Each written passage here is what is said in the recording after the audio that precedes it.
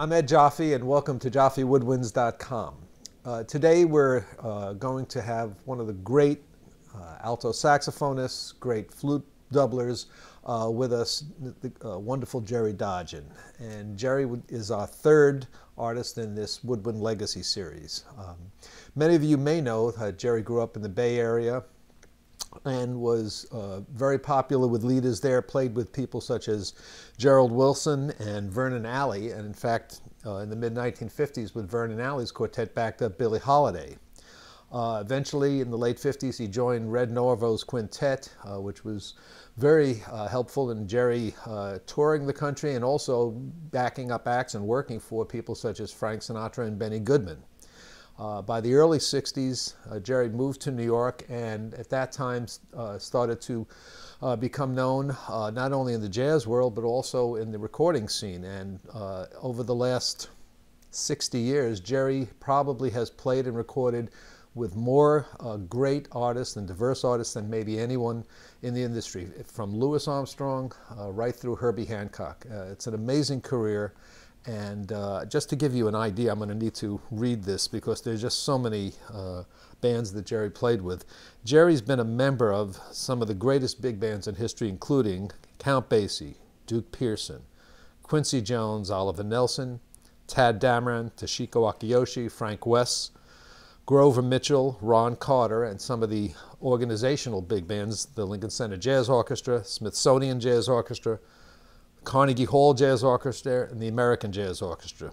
And of course, most of us know Jerry as the wonderful saxophonist, original member of the Thad Jones Mel Lewis Jazz Orchestra.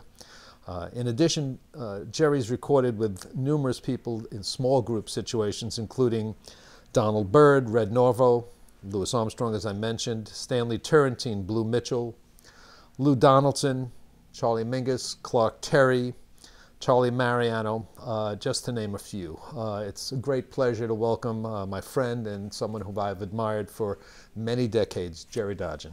Jerry, thanks for being here today. I appreciate it very much. Thank you. It's nice to be here. And I'm hopeful that we'll be able to share some of your insights into the music world and into a career that has been over 60 years now. You're, if you don't mind me saying, an octogenarian. That's right, of course. And yeah. That alone, and being so active and still passionate about music, is something I think very special. In fact, right after we do the interview, you're headed down for a rehearsal to play in a rehearsal band. So yeah. I guess my question initially is, how have you maintained your love, your enthusiasm, your passion for playing, and your good health all these years? I mean, it's something that we don't often see in the jazz world and in the commercial world, but you stand alone in that way, really. Well, I'm going to have to say I'm very lucky because, you know, people ask me, how is it that you were able to do all these things? I said, well, I was very lucky, and then they don't want to take that for an answer. They say, what did you bring with you when you came to New York? You know, well, and I had lots of help. I had see, I'm not very aggressive. I was never aggressive enough to call somebody and ask for a job, ever. And the guys I played with, look, if you need work, there's nothing wrong with calling up somebody and telling them you're available. I said, well, that's okay for somebody else. I didn't ever, you know. But it turned out I really didn't have to, because I was surrounded by people who were aggressive. They were aggressive for me. Right. I mean, no kidding. So and that area is kind of, I just I chalk it up to luck, being at the right place at the right time, and lucky, and really a lot of help from really a lot of people, really great people, and great fine musicians, and you know, they recommend teachers, and it was just, and I had great teachers, you know. I was just. Well, who were some of the people you grew up with in the Bay Area who you may have studied with, or who influenced you in a sort of a mentoring way? Well, in the Bay Area, my jazz life really started when I played with Gerald Wilson, and he came to live there for about 2 years, and he started the band there, and I remember going in, and I sat between, Jerome Richardson was the lead alto player, and Teddy Edwards was the jazz tenor player on the right, and I sat between them, and the band was warming up, and it sounded just like a junior high school band warms up, you know. And Gerald stepped in front of the band, and he wanted to say something. He didn't raise his voice. He said, and all of a sudden it got quiet. It was totally quiet. I thought, wow, here's some respect. This is I'm learning something. This is not like the motion picture Whiplash that we're seeing today. Right. Well, and it was a music lesson from then on. I mean, he was so respected, and rightfully so. You know, my God, at that time, and that was in '53. He had already played with Jimmy Lunsford and Benny Carter and Count Basie and Duke Ellington, and wrote arrangements for Count Basie and for Duke Ellington. And I mean, he had a history that was unbelievable, and I was just finding out about, but all the guys in the band, they knew this. And when he wanted to say something, they'd get so quiet. It was just great. It was really, and it turned out he was one of my mentors actually later too. So I just really fortunate to be at the right time, and my love for music was the only thing I could bring to it, you know, because I really loved the music. And right. Was alto your first instrument? Actually, yeah, I started in beginning band in junior high school. And who were some of the alto sax players that you sort of looked up to or idolized as a young player? Well, it took a while before I got to that level to even. I remember one of my early mentors was a trumpet player, 3 years older than me, named John Coppola, and he was playing with bands. He'd go out and play with bands and come back. He'd go out with Charlie Barnett or somebody, and he'd come back and we'd have a rehearsal or something, and he would say, "Now you guys are doing this all wrong." Says the guys in New York are doing this. They're talking about the time is so important, and of course the dynamics are important, but the time is the most important. So, and the thing, you know, and it was just little things that he would talk about all the time that became for me. I looked up to him so much, and he was always right. And there's one of the great ways to learn is to do something wrong. You really, that sticks with you. Yeah. When you repair that hangs in there. It's good. Yeah. Sure. If you're just lucky on something the first time, you don't learn anything. You learn when you make a mistake. Right. Especially as a young musician. Sure. Right. And when did some of your other woodwinds, like flute, come into play? Because many people may not know this, but Jerry's was really one of the best jazz flute players we had. And if you don't mind me recommending 2 recordings that you made, one with Donald Byrd on an album called Fancy Free, and on the title track, Jerry played a beautiful flute solo, and on Herbie Hancock's Speak Like a Child, another beautiful flute solo and some lovely alto flute playing. So I mean, you've done a lot of flute playing in your life, and certainly as part of the Thad Mell orchestra, Thad wrote some beautiful tunes with woodwind doublings, and as one of the alto players, you always would play flute on that. Where did you develop your love for the doubles and your expertise on them? Well, I guess when I started rehearsing with Gerald Wilson, I noticed Jerome was already a fine flute player. And he'd been studying with one of the guys in the San Francisco Symphony. And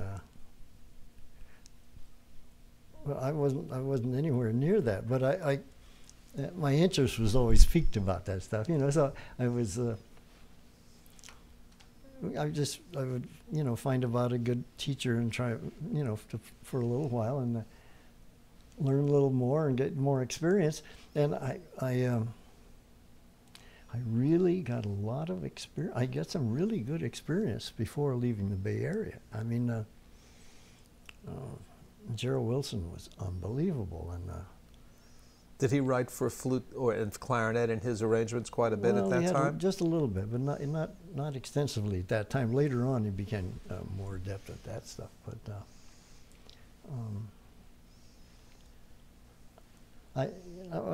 in the little bands I would play in and stuff, there was always, everything was challenging to me, you know. So everything was a learning experience. So I mean, it's just.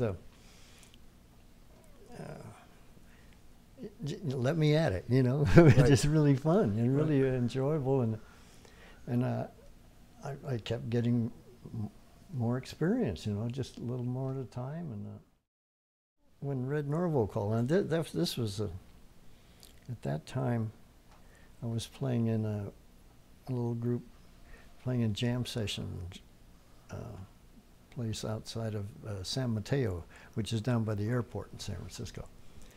And Sunday afternoons, you know, and I was playing a slow blues and with my eyes closed, and I just come to my end of my solo. Before I open my eyes, I hear another alto start to play. It was a shock, and it was Charlie Mariano, and he was in San Francisco with Shelly Manne and his men then, and he and Russ Freeman had come down to. I don't know how they found our place and why they came there. I don't know that at all. But then we played 2 or 3 tunes together, and a couple of weeks later, Russ Freeman called me and he said, "Say, we're doing an album with Charlie Mariano in L.A." He said, "Would you like to come down and do it?" I said, "Sure. What is it?" And he said, "Well, these days, you know, you have to have a gimmick to get a record," which is. And you still do. Yeah, no kidding. And this was 1957. Yeah. So I said, "What's the gimmick?" He says, "They're all World War I songs." I said, "Uh-oh." "Can you send me the music, please?" He said, "Oh, yeah, I'll send you the music." Charlie wrote all the arrangements for 2 altos, vibes, piano, bass, and drums. And high level, I mean, it's Shelly Manne and Monty Budwig and Jimmy Rolls and Victor Feldman and Charlie and me. And you know, I did my best to keep up with him. He was great alto player, and he was a great writer. He was just a total musician. And I remember there was one song that I played the flute on. It was kind of an early attempt, and he'd written a part for him on the recorder, and I played the flute. And we were just listening to the playback of that, and I see Shorty Rogers come into the control room. Now I know who he is. I don't know him, but I know who he is. And all these guys, you know, they were listening to the playback, and they'll run in to say hello to him, you know. I said, "Well, I don't know. It's okay. I got lots of music to work on here." And then maybe 4 or 5 weeks later, I get a call from Red Norvo. He says, "Frank Sinatra has got us getting us a gig in the Sands Hotel in Las Vegas to play with a quintet, and for 6 weeks. Would you like to do it?" And I said, "Sure. It just sounds good to me, you know." And we talk about it and agree on everything. And he said, I said, "Wait a minute, you and I have never met. How come you're calling me?" And he said, "My brother-in-law told me to call you." I said, "Who's your brother-in-law?" He said, "Shorty Rogers." He said, he called Shorty. He said, "Listen, I need an alto player who plays a little flute." And he said, "Why don't you get that guy from San Francisco?" And Red says, "What's his name?" He says, "I don't know." So then if Red hadn't taken the time Right. to call the other guys that were on the record date, who knows? You know? Well, that's sometimes the way things happen in life, and certainly in the music business. I mean, you just never know who's going to be hearing you, and in what point that person might be able to help you. And you can't plan on any of this stuff. This is just, so we do the record, and it was not my playing on the record made anything. The record didn't come out for a year. you know. So, Right. but then we started in Las Vegas with the quintet, which is no piano, it's vibes, Right. guitar, bass, and drums, and me, and we got a little repertoire going, and Red played some of my tunes, and I played some of their tunes. It was a presentable group, you know, and we do little television shows from L.A. now and then. We go in and we do spots on Dinah Shore show, maybe 4 or 5 of those, and Steve Allen, stuff like that, and so then Frank Sinatra would come in now and then, because I think he might have been part owner of the Sands at that time. I don't know, but he was on the scene. He would come into the lounge and we were playing, you know, and listen to us and stuff. And then Red says, Frank wants us to play for him. I said, uh-oh. And so then Bill Miller, his piano player, got the scores of all the famous songs that Frank did, you know, that the people recognized the arrangement, you know, at least the timing of the arrangement and everything. Right. And then we rehearsed. We rehearsed at his place in Coldwater Canyon. I remember it was sort of Japanese kind of a house, you know.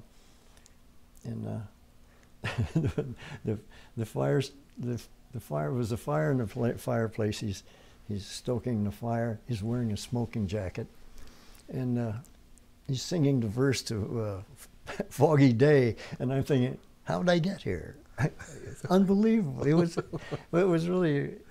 I mean, talk about a learning experience. It's just unbelievable. And who would think about that? And all of this started from what you're putting, if we're putting the chronology together, from just doing a record date, taking care of business on the date, and Shorty Rogers happened to notice that and obviously liked what you did, what he heard in the playback. I guess so. And one thing led to another, to another, to another. I stayed with Red Norvo 3 years, almost exactly 3 years. And I call that my music school, because I learned so much in that time. You know, not just in playing in the quintet. That was good in itself, but then the other stuff, you know, playing with Frank Sinatra and playing with Benny Goodman, brought other things into the picture, you know. And I was loving every minute of it. Everything was a learning experience that preceded another learning experience. I mean, none of this was planned. It was timing. Right. You know, there was a lot of work then. There was a record industry there and that stuff. So when I told Red I wasn't going to leave and stay in New York, he said, okay. He said, well, good luck and everything. And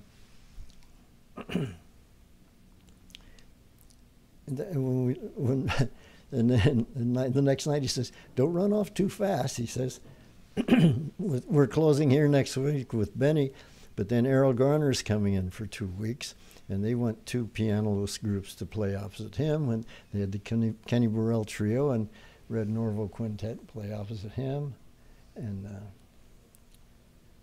then he did something I couldn't understand. I didn't. You know, you don't see the whole picture a lot of times. And he had me make the announcements, introduce the guys in the band and stuff. He'd never done that before. What's he doing? I don't know. I can't figure it out.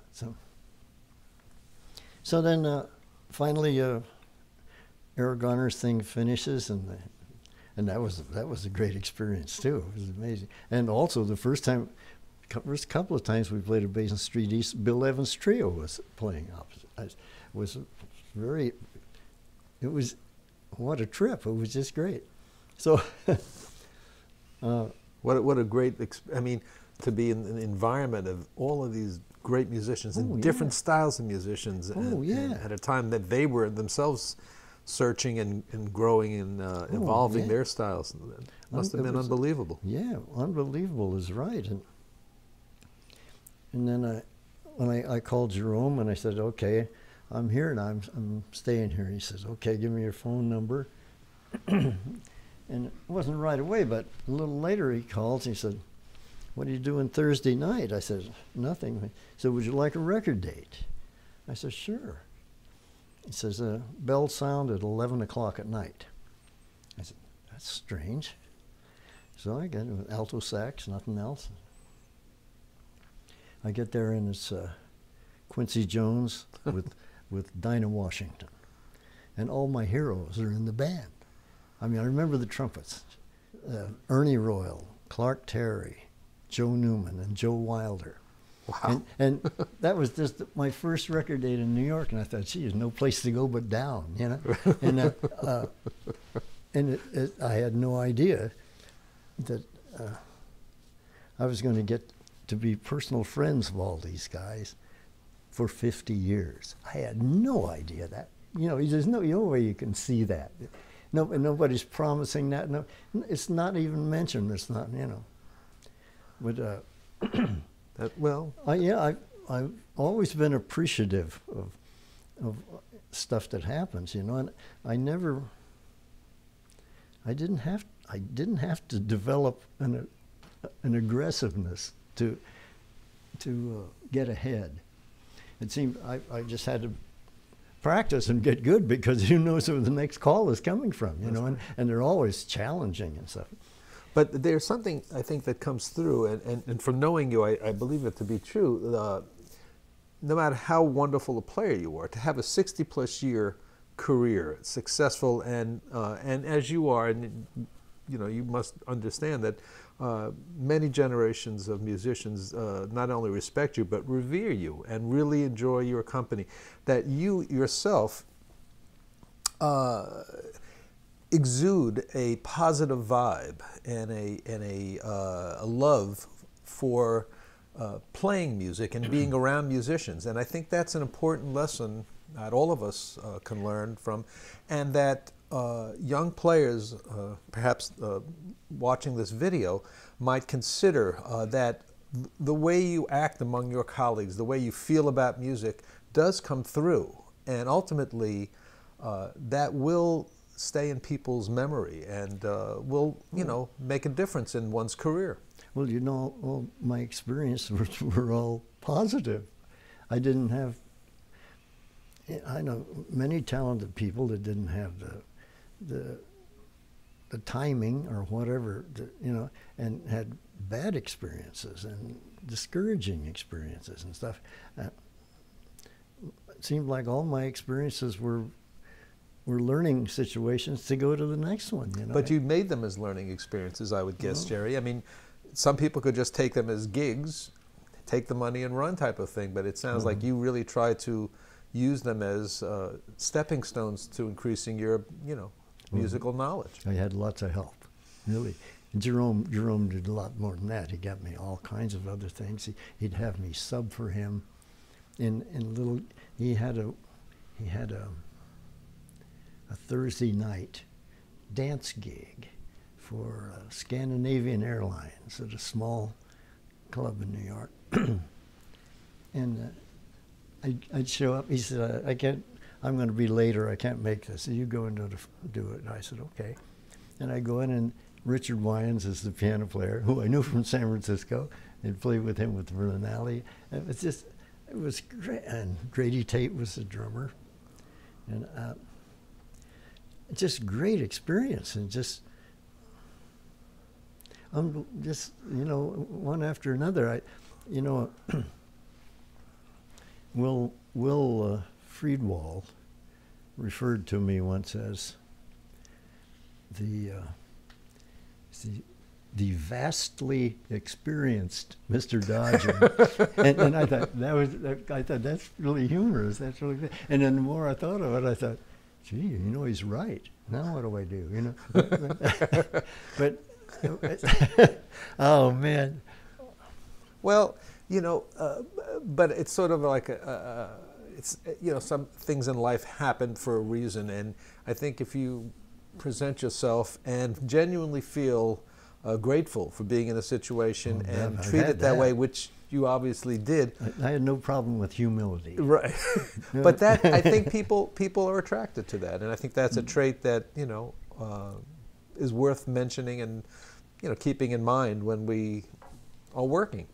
Let me jump ahead a little bit. Now you're in New York, and Thad and Mel are beginning to form their band, and obviously Jerome probably had a great deal, as well as Thad, to getting you situated in the sax section in that original saxophone group. Well, actually, I knew Thad and Mel separately, and I knew Mel because I'd just done, well, not just, but a year or so before, Mel came in to do Peggy Lee. I played for Peggy Lee at Basin Street East quite a bit. Oh, that's what I was going to say, because, I couldn't figure what Red Norva was having me making the announcements in Basin Street East. Then the lady who was doing the hiring for the musicians in Basin Street East was Phoebe Jacobs. And then I had no idea that she was going to be important in my life, and she kept calling me for these things, calling me to play with Peggy Lee there, and then one thing led to another, and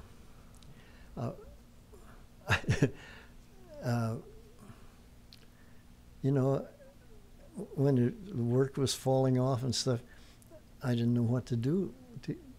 What do I do? So the best thing I could do was to go to Jim and Andy's or one of these. See, there was such a live music scene happening in New York at the time. There were 5 bars that catered to musicians. And Jim and Andy's just musicians. I mean, if somebody comes in off the street, he would tell them, you're probably looking for another place. Unbelievable. Yeah. And guys bring their instruments in and leave them for a day or two, and you could run a tab. You could eat if you're starving, and you could run a tab. Unbelievable. And the studio was just above it too. Oh yeah, right. The one on 848th Street. 848th Street, yeah, they would call down. And that's where we had our first rehearsal with Thad and Mel. Now, one of the things I observed over the years in Thad and Mel's orchestra, in regard to the sax section, is that generally speaking, it seemed like the sax is played with less vibrato and sometimes no vibrato, which was a radically different thing than we heard, for instance, in the Basie band or the Ellington bands, or a lot of the bands well into the 60s. Was that a conscious decision among the saxophones, or was it Jerome's call as the initial lead alto? I just, as I remember it, Jerome he had his way of playing things, and we all did it the way he did it. And then when I took over, I kept the same phrasing in a lot of the stuff. I said no reason to change it. Right, and I think when Dick Oates took over for you, I think he certainly maintained that same integrity and tradition. And with that music, sure. Right. So it was not anything stated or say we're not going to play vibrato in this band. This is just the way Jerome felt it and interpreted it. And as far as saxophone section playing, I ended up playing a lot of lead in different situations, and people ask me, well, how do you do it? I said, I'm not very aggressive, and I don't think telling somebody how to play is going to really work. So I always tell them, just listen. Listening it's one of the most important things when you play music is learning to listen. Now, whenever it starts, for me, it started maybe I was 14 or 15, trying to figure out, you got to look at this note you're playing here, and that's with this trombone behind you and a trumpet over there, and and it's soft, and right after it's a loud note, and how I don't know how to tell anybody how to listen. Right. You just have to say, listen. And everybody has their own way of listening. So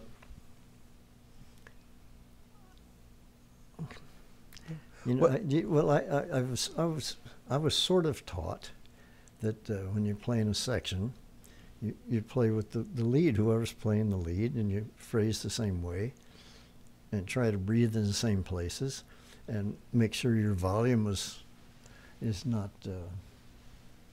you know, taking it out of context or something, you know, and to play together, and there. That's one of the things I did know about a little bit from my early mentor, John Coppola.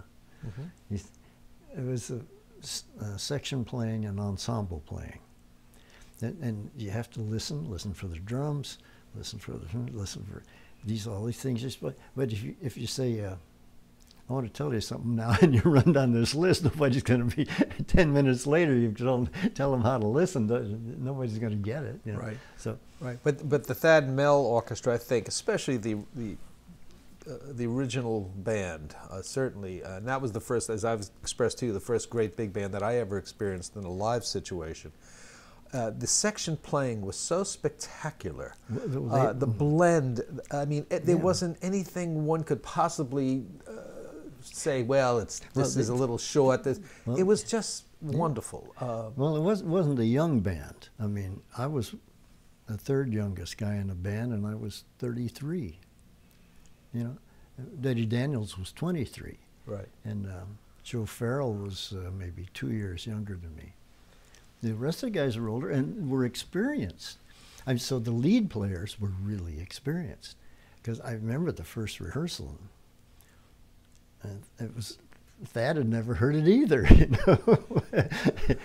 He counted it off and the band would hit, and I said, wow, this is really something, man. And he was unbelievable. I always, you know, when I used to hear him play with the Basie band, when Frank Foster and Frank West were in the band. And, right. You're talking about Thad now. Yeah. And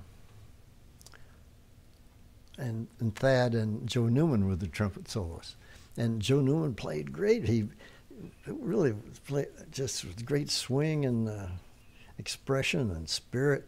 And then Thad, when he would improvise, he played the same rhythmic stuff. He had that all together, but his melodies were always different. I was trying to figure them out. You know, I could figure it. And I told myself, I didn't tell anybody else. I said to myself, I hope I get good enough to play with him someday. Now that's like a, you know, 18-year-old alto player saying something to himself. You know, right. It's that when I got the call to play in the band, the very first rehearsal, I said, "Would you be interested?" I said, "Certainly. I wouldn't miss it for anything." You know? Yeah. Oh man, and Thad was just. He could write so beautifully, he could play so beautifully, and never play the same way twice. A true improviser. I mean, his improvising knew no boundaries. You know, I mean, bar lines or key signatures, he could play any note, and it was great. And when I would try to improvise, I remember I'd end up on a major third in a minor chord or something, you know, and that's about as bad as you can get. But when he would play a major third in a minor chord, it was music. He made music out of it, and I thought, wow, I'm learning something here. Unbelievable. Yeah. Oh man. Well. All of that's still being said. It was also, and with the great leaders in the Thad Mell band, the great section leaders, nonetheless, that original sax section did rehearse those charts. You guys did get, and this is something I think for some young bands and players who might be listening who are in college bands, that you guys took it upon yourself to rehearse. This wasn't something that Thad Mell said, hey, you guys have to rehearse. You guys took it upon yourself to rehearse this music, which was all new to you. Yeah. How did that come about? I mean, who was it? Jerome saying, "Hey, we got to get together"? And it was Jerome. He says, "What are you guys doing Wednesday afternoon? You know, you want to come over to my place and we'll go through some of this stuff, you know." And especially when Thad wrote the arrangement on Groove Merchant, which was Jerome's song, Right. and he wrote this beautiful saxophone chorus. One of the best sax solos ever. Yeah, It's great. phenomenal. And then, you know, after a while, we memorized it and we stand up and play it, you know, and then Thad started playing it with us. And I think he was so musical, he could do that. He heard us play it, and so he could just play along with us. Double the soprano part. Double the lead part. Yeah, Yeah. like And mentioning Groove Merchant, it makes me think back to the beautiful dynamics that the sax section played that solo with, beginning that solo and the way it crafted it and shaped it. It was not just 5 saxophones playing the notes correctly in time. There was more to it than that. I should mention this. I don't want to let this go by. In those days, there was no amplified bass. There was no amplifiers on the stand. So the bass players were both, whoever they were acoustic. And now this was 1966, 67, and this is certainly after the Beatles, and rock and roll was certainly as popular then as it was ever, and amplifiers were a big thing. So Thad Mell still kept to the acoustical premise. Yes, and with acoustic bass, saxophone solos are great. With amplified bass, and then I started seeing the effects of that. When the amplified bass was too loud, the band leaders were always saying, "I can't hear the saxes." So then pretty soon even the writers stopped writing saxophone solos. Interesting. They write unisons and solos. I said, what is this? And soon the bass became so prominent that it was changing the music.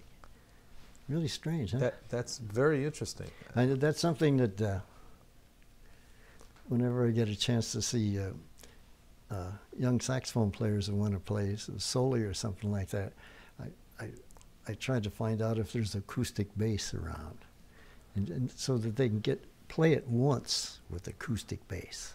Right. And then you'll know how comfortable it can be to play some of this music, because the music was created. See, all those bands for years, all through the 30s and 40s, there was no amplified bass. Right. Right. And a lot of times in vocal arrangements, sometimes there'd be the most beautiful saxophone writing would be in the backgrounds, like the Tommy Dorsey and all those bands. They had some really beautiful saxophone stuff to play. Sure.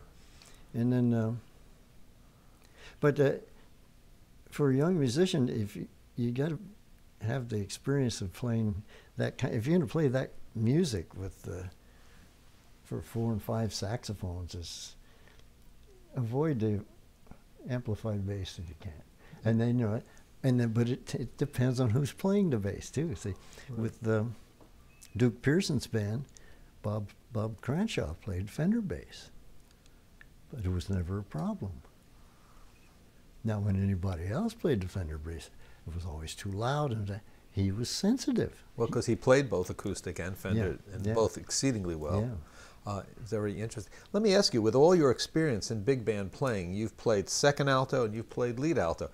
How do you change your approach, maybe equipment-wise or even psychologically, when you're playing second as compared to lead? I mean, do you make some specific equipment changes to do that, or is it more just a mental approach to the chair? Equipment changes I don't think are really necessary if you have a mouthpiece and a reed that work, you don't want to take that off and put on something else. I mean, because you're playing in balance with where you're sitting, and it works. That's what Frank West used to say. In ensemble playing, think of playing in balance. Now, that helped guys who were not such great ensemble players to try and stay in line better and stuff. You know, there's different ways people would say these things. Right. Sometimes they're saying them to one person, you know, but right. I mean, they're diplomatic about it. Right, right. Well, look, that's always the axiom, whether it be playing in a sax section, whether it be playing in a musical theater orchestra, whether it's playing in a concert orchestra. Sure.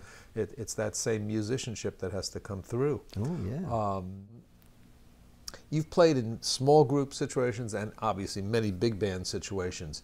What would you say the advantage, and I'm going to be specific about this, what's the advantages of playing in a big band in developing one's ability to then perhaps, you know, play in small groups? Is there a carryover that you can talk about? Well, I remember Art Farmer once said that big bands are good because a lot of people, not everybody can play in small groups. And some of the people that play in big bands then can get a peep at that and get a little taste of it and incorporate it into their stuff. You know, Right. but that's taken for granted that the big bands are headed this way or this way, and you can't say that now. You know? Right. So it's Right.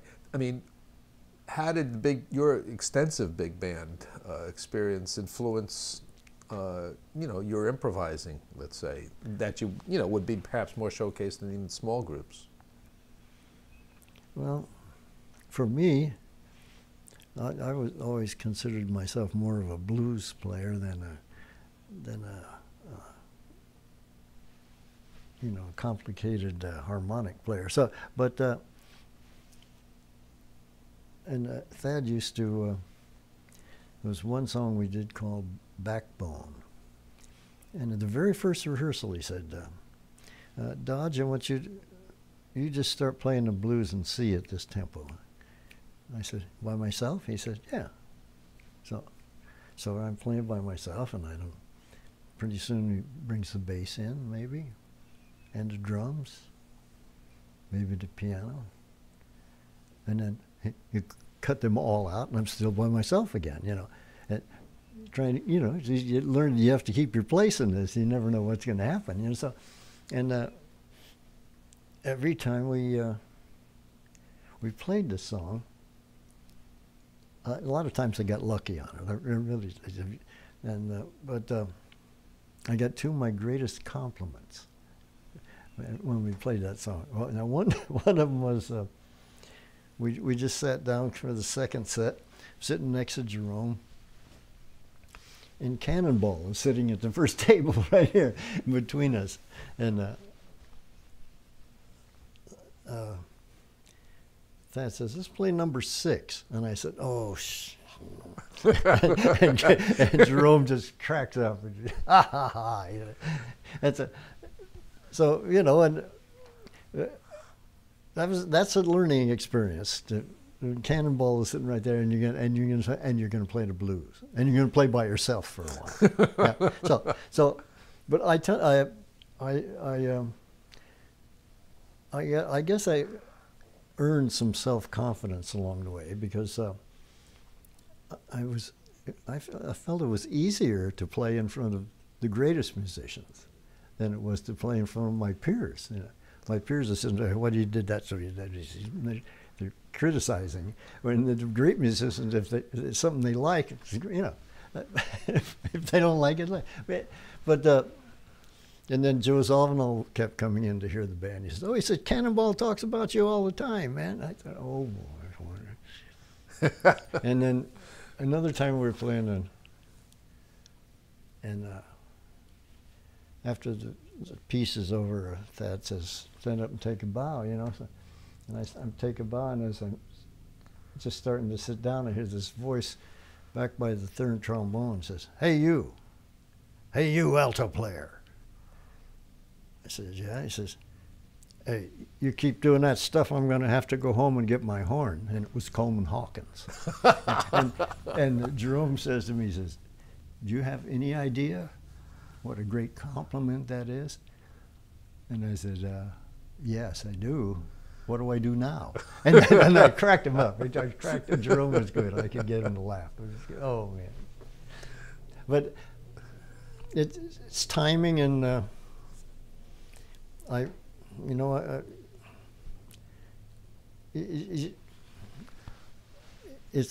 life is a learning experience. It's part of the whole thing. You know, it's all in the same. It's all in the same song, I guess. Yeah.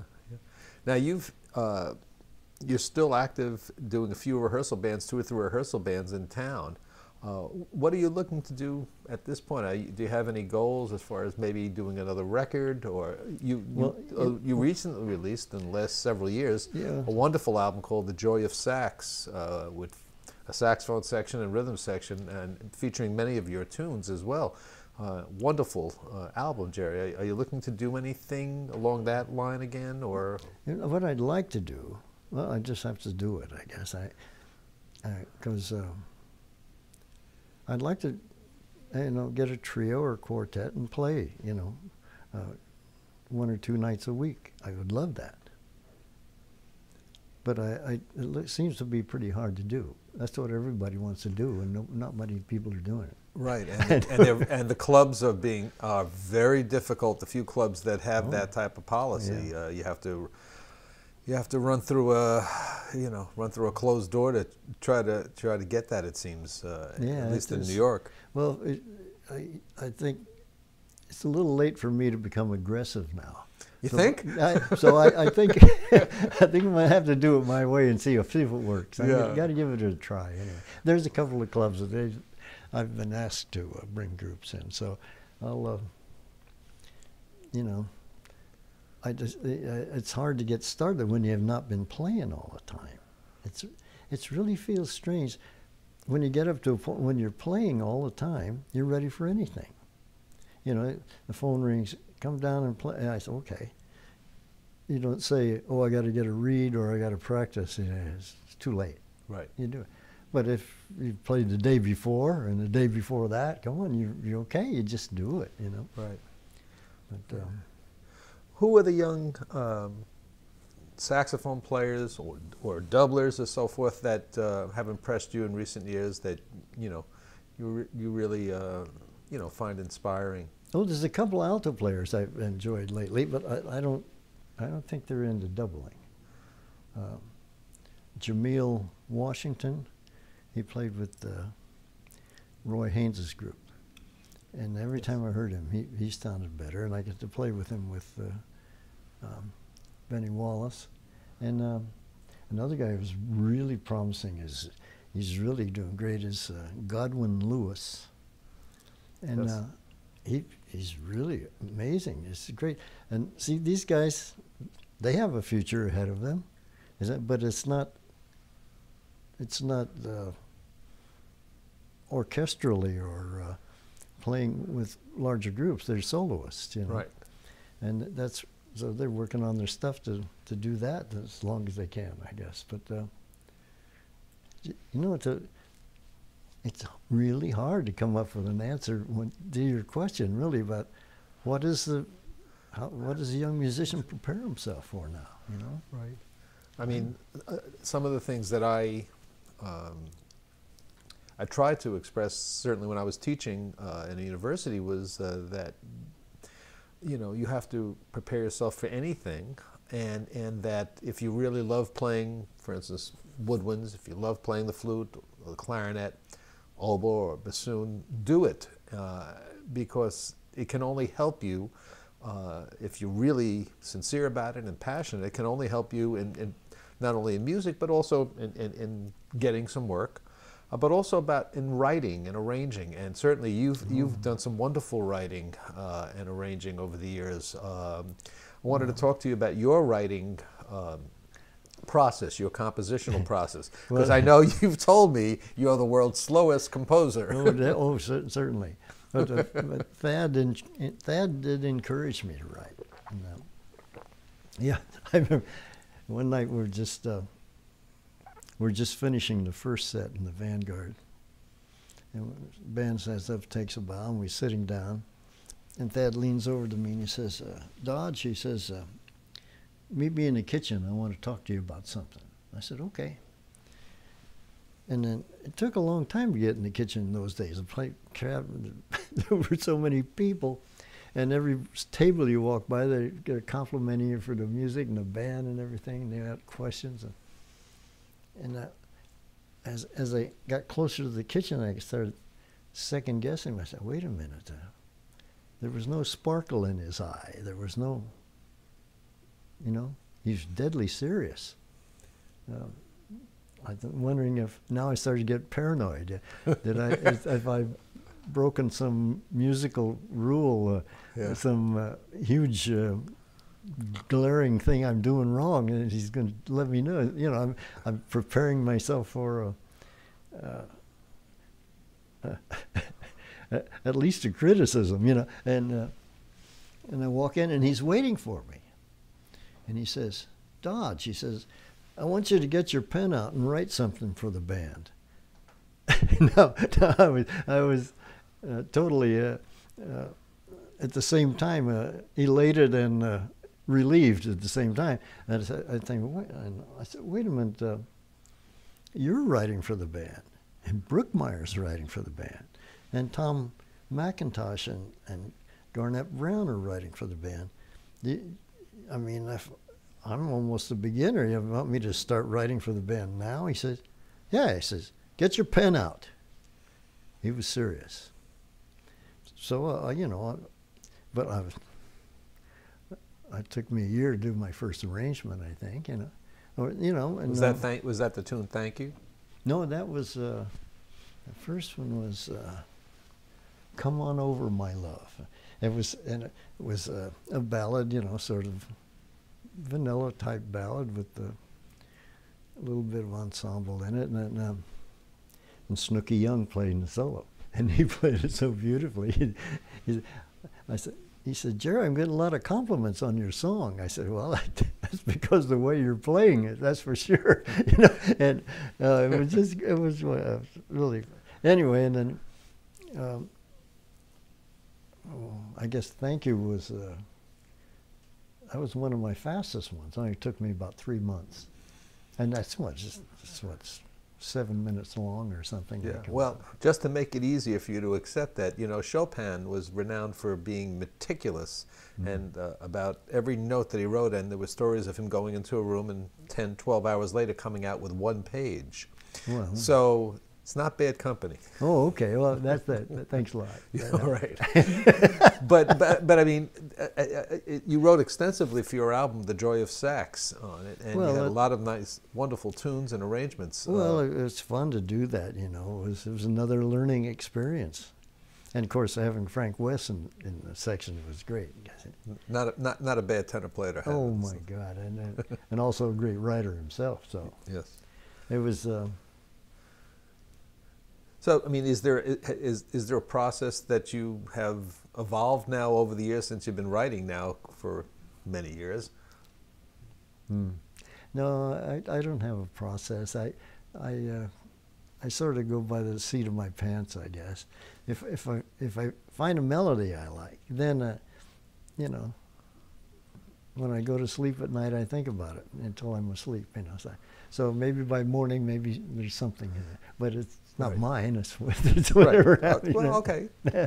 All right. So it goes in that direction. But I like the story of Benny Golson when he said he was, he's a great jazz composer. He's got lots of compositions, and he said one night he woke up with this melody. He says, I got to write this down. He runs into the piano and he writes it down. He says, "Oh man, I'm glad I did that." And he went back to bed, and he woke up the next morning and said, "Oh, I want to go see my piece and see what it." Man, I know that's something that's something really special. Was getting a message, And he looked at it and he says, "Oh my God," he says, "I've just written the verse to Stardust." And I think I love that. And he's such a beautiful person. And a great composer as well as a great sax player. Oh, yes. With depth, Yeah. Well, Jerry, I know I'd like to have everyone listen to you play a little bit as wrapping up our session today. You still play so beautifully and so personally, and that may be after all is said and done, the thing that